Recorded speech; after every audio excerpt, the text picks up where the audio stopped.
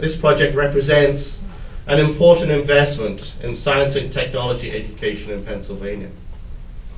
I sincerely believe in this type of investment in education. The renovation and expansion is a prudent use of tax dollars. It allows Edinboro to make the best use of the old, as well as introducing the best of the new state-of-the-art. The expansion and renovation and technological upgrades to this building will really transform Cooper Hall in ways that we really had dreamed about many years ago.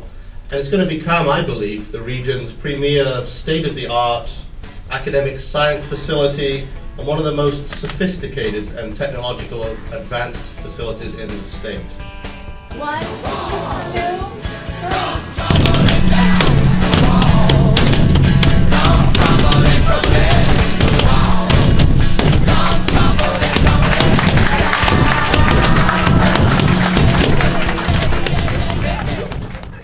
As in all of our projects, careful consideration has been given to sustainability.